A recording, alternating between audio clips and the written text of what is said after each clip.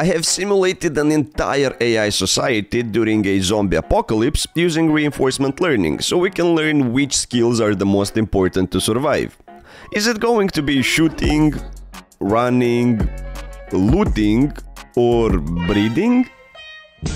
There will be 3 types of AI: the orange-colored males, the purple ladies, and of course the green zombies, each with their unique strengths and weaknesses.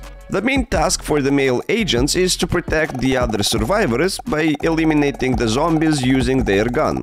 But there can't be a flourishing society and a happy family without a little bit of manslaughter, can it?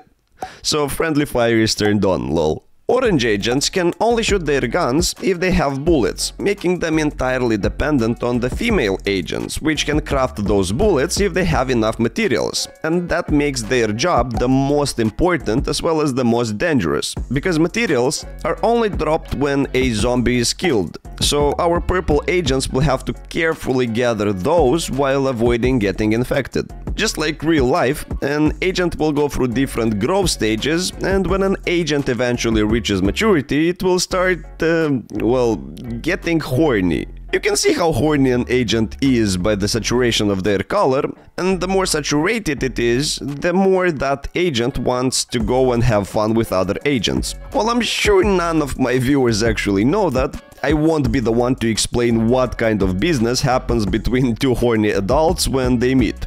The result of that business meeting, however, is a newborn agent and a new member of the human society.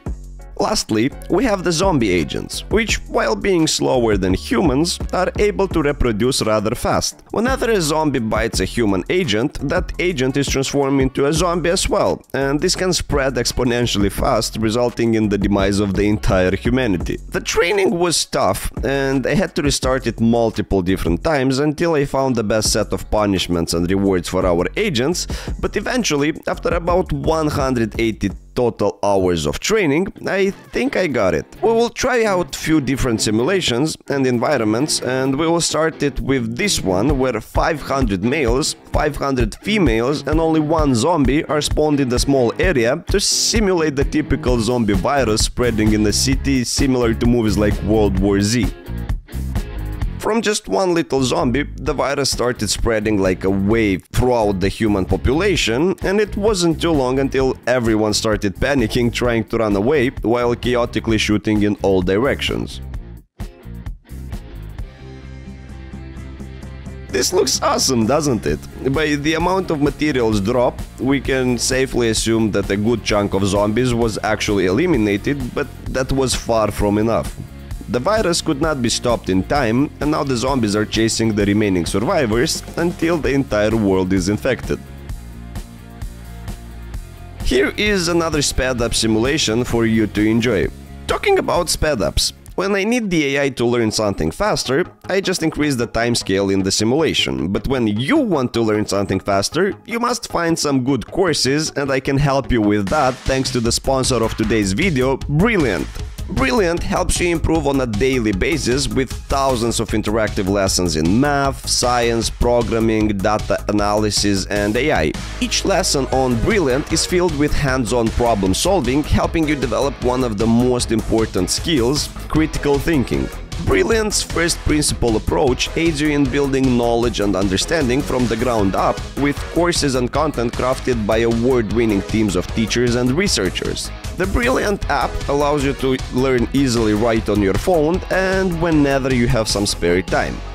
Become a better thinker and problem solver by exploring cutting-edge topics like AI and learn more effectively with courses that highlight the most useful concepts in every subject. To try everything Brilliant has to offer for free for a full 30 days, visit brilliant.org/ZuzeloApps or scan the QR code on screen, or you can click on the link in the description. You'll also get 20% off an annual premium subscription. Thanks to Brilliant for sponsoring this video, and now let's get back to our cube society. I have 100 males, 100 females and 200 zombies spawned separate from each other. Turned out, distance is not too big of an issue for horny humans, and they started multiplying from the very beginning. The tranquility, however, was soon shattered once the boys took their first shot, killing more than half of their fellow fighters in friendly fire. The thing is, I find it quite difficult to get a perfect balance for friendly fire punishments. If you have too large of a punishment, the agents will be too hesitant to shoot. If it is too low, well, you can see what happens then. With the majority of the male population unalived, it was just a matter of time until the zombie virus started spreading. To be fair, the remaining fighters had a decent attempt at surviving by clustering together in the corner of the map and shooting at advancing zombies, but unfortunately for them, the virus was spreading faster than that, and soon, once again, the entire population was doomed, with only one female survivor left hiding away from the zombies.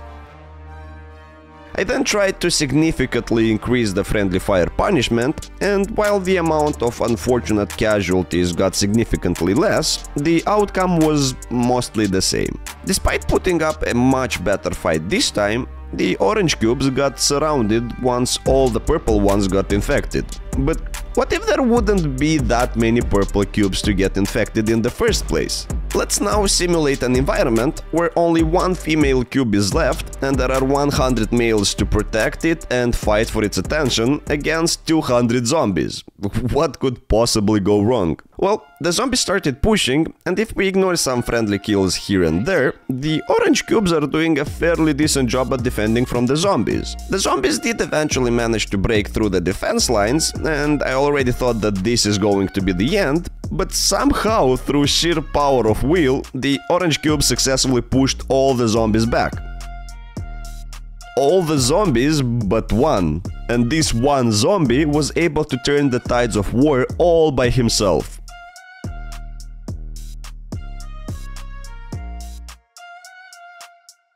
As you can remember, the only way to get more bullets is for purple cubes to craft them, and since the only one has been eliminated, our boys ran out of ammo. Don't ask me why the other half of the zombies is just chilling there, I have no clue. This kind of stuff happens every time I have hundreds of AI agents.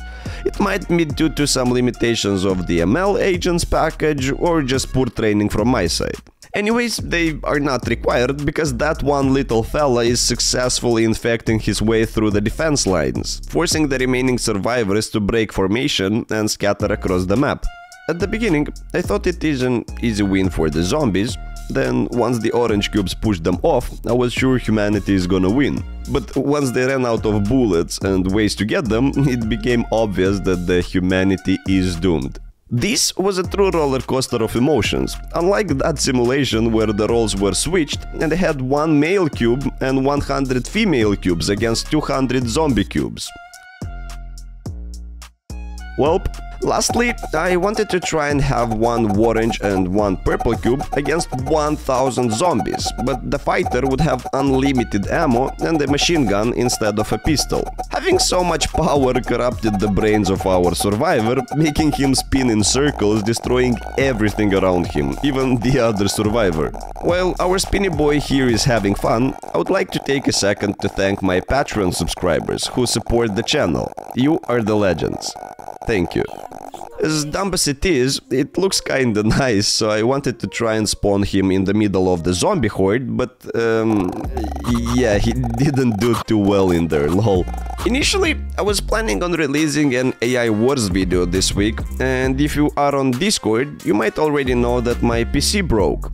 I am unable to boot it anymore, and turns out the issue is a Microsoft update for Windows 11 that corrupts your OS. I am trying to get it fixed, and most importantly to save the projects I have on the corrupted SSD, but while you wait for me to repair it, check out this other video I made where AI learns to escape a prison while avoiding getting smashed by falling burning cubes.